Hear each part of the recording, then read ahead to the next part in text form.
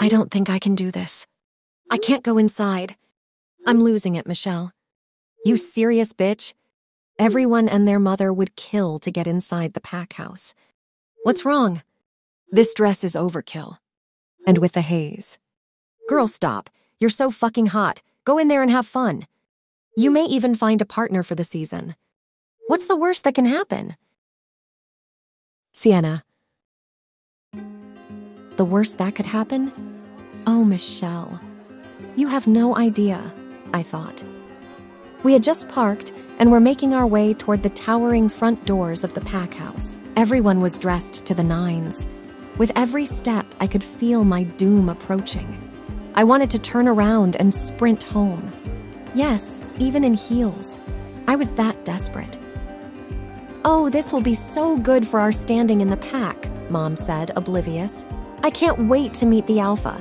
I swear if I were a few years younger... Mom, please, I begged. Stop. Luckily, my mom quickly became distracted again, and I didn't have to explain why I needed her to shut up so badly. The haze was doing a number on me right now. All day, I'd tried to repress it, but now the haze decided it was a good time to try and take a hold of my body, just as we were attending the dinner party. Please, I once again begged my heating body. I don't have time for this. Fuck you, my body snapped back. Ugh, I was having conversations with my body now. It was just wrong. Damn haze. A human receptionist greeted us and led us into the dining hall. Chandeliers, old portraits of former alphas, and a dozen tables set with silver cutlery fit for royalty. Not a bunch of commoners like us. When we sat down, I noticed our table was closest to the alpha's table. Coincidence? I remembered Jeremy's strange, lingering look when he'd brought the invitation to our home. But I disregarded it. Yes, it was a coincidence. It had to be. From my seat, I finally had a good vantage point to judge the other ladies in attendance. I was definitely not the best looking. That much was for sure. There were other young women about the alpha's age in their late 20s who were simply exquisite. With their long, slender legs, their full, pouting lips, and sparkling golden eyes, I knew there was no way I could compare. I was curvy. My fire-red hair fell wildly across my back, and my icy blue eyes were less traditional, I guess. But what I lacked in sophistication, I know I made up for in raw intensity. Nobody in that room burned brighter, for better or worse. What is a girl like that even doing here? I heard one of the women whisper to her friends. They snickered. Catty bitches. It wasn't like they were royalty either. They just clearly thought of themselves that way. I knew exactly what I was, and it wasn't some she-wolf on her hands and knees, begging to be ridden by an important pack house wolf. I actually stood for something. Somewhere out there was a mate worth waiting for. Someone who would look into my eyes and really see me. Someone who, upon first sight, would love me. And I, him. Here in the pack house, there was nothing to see. I'd almost considered leaving right then and there when I noticed one of the boys at another table eyeing my cleavage. I couldn't explain why, but I was flattered. Just then, a woman strutted through the door, and the boy's eyes flicked to her immediately. Everyone, even the women, stared at her. Tan, tall, with a swan-like neck, she wore her red gown with the grace of a queen, not a werewolf. "That's her," Celine whispered. "That's Jocelyn, Aiden Norwood's ex, and there's her new man." Beside Jocelyn was a blonde, spiky-haired hunk everyone knew. He was the Alpha's beta, his number 2, Josh Daniels. He kissed her on the cheek and took his seat next to the Alpha. I wondered if he and Aiden could still be friends since Josh was dating Jocelyn now. The thought didn't linger long because, the next thing I knew, Celine and Jeremy were taking me by the hand and leading me over. What? Why? I hadn't asked to be introduced to anyone. "Jocelyn, you're looking radiant as always," Celine cooed. "Oh, Celine, you flatter me. You look absolutely stunning in that dress," replied Jocelyn. "And who's this gorgeous girl? Your sister?" Jocelyn grabbed my hand, and I suddenly felt full of the warmest, most healing energy imaginable. So much so that even my haze was tempered. "It's good to meet you," she smiled. "I'm Jocelyn." "Sienna," I managed. I knew from that touch that Jocelyn must be a healer. Despite her beauty, she was twice as nice as most of the girls in here. But before we could continue speaking, we were interrupted by gasps all around. I turned to see the life of the party, Mr. Aidan Norwood, Alpha of the East Coast Pack, enter the dining hall. He wore an expensive tux with a dark green tie, which made the green in his golden eyes all the more evident.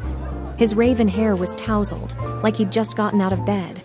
His jaw was clenched in an aggressive grin. I had to admit the sight of him alone was enough to make a girl wet. "Welcome, my pack members," he said, unable to conceal a bit of the snarl in his throat. "Dinner will begin shortly, so please take a seat." Although his statement was simple, gentlemanlike even, I felt a threatening undercurrent laced within every word. It made me tense. It made me hunger. It made the haze rise within from its temporary slumber. With a lopsided grin, the Alpha turned toward his seat. I couldn't take it. Flares trailed down my body, colliding between my thighs. My throat dried, my cheeks flushed with renewed heat, and I had to bite my lip to keep myself from gasping. "Get a grip!" I screamed inside my head. "You're not going to lose it in front of everyone, understood?" Aidan sat down beside Josh and Jocelyn and, to my surprise, chatted warmly with both of them. So the rumors weren't true. That was not what tortured him. Then what? I knew a thing or two about torture right now. The haze was quietly tearing me apart. During the season, it was common knowledge that an unmated werewolf could scent out if someone nearby was hazing. If I wasn't careful, if I let my haze take over, those unmated men would start to scent me. Anything but that, I mentally begged. I can't bear the humiliation. Being hazed in public was like giving the world an invitation to screw your brains out. As the first course was served, the unmated werewolf who served our table took a sniff of me, and his eyes lit up, which meant I'd started giving off the haze scent. Face aflame, I narrowed my eyes in warning and held his gaze, showing him I wasn't interested. He was cute, don't get me wrong, but I wasn't saving myself for some waiter at a dinner party. He backed off at once, smart guy, distancing himself from me. I was about to let out a sigh of relief when I felt someone's eyes on me. I didn't dare look up. That gaze, wherever it was coming from, had a powerful pull. It seemed to be intensifying the haze, magnifying it, making me burn even hotter if that was possible. I squeaked, unable to bear it. My panties were suddenly damp, and my stomach clenched, making every other muscle in my body tense as well. "Aren't you going to eat?" I almost jumped when Mom spoke. I turned to give her a strained smile and nodded, gritting my teeth. "In a minute." Mom, oblivious to my pain, shrugged and took a bite of her salmon. It looked delicious, but my hunger was fixated on something other than food.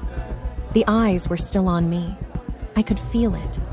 And worse, now I could feel others eyeing me as well.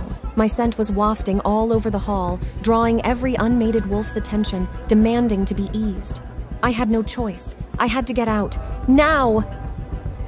I stood up and murmured a strained, "Excuse me," leaving my shawl on the table and walked as fast as I could out of that damn dining room.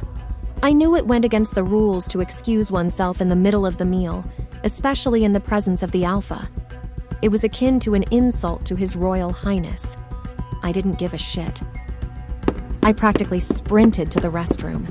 Thankfully, it was empty. I locked the stall door and leaned on its wall, breathing heavily. The slim layer of silk that covered me was too much.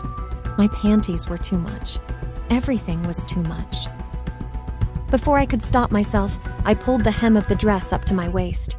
I slid my hand under my panties, and at the touch of my finger on my clit, I almost exploded. I started massaging, and I couldn't stop. The heat was everywhere, inside and out, consuming me. I'd masturbated many times before this. It was the only way to get through every haze without losing my mind. But I'd always done it in the privacy of my bedroom, never around so many hungry wolves, never in the bathroom of the goddamn pack house. I couldn't hold in the moan that escaped my mouth at the touch of my wet lips. The tension, the need, the fire, it was agonizing. I was going to explode, for real this time. But then I heard it. The door to the restroom opened and footsteps echoed off the tiled floor. Not the sharp click of women's heels, the flat, low thud of men's dress shoes.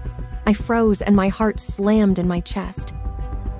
Just when I was about to yell at whoever had decided to enter the restroom and tell them to leave me the fuck alone, a deep, gravelly voice beat me to the punch. "I can scent your arousal, woman." My breathing stopped. Oh, fuck. The alpha was standing right outside my stall.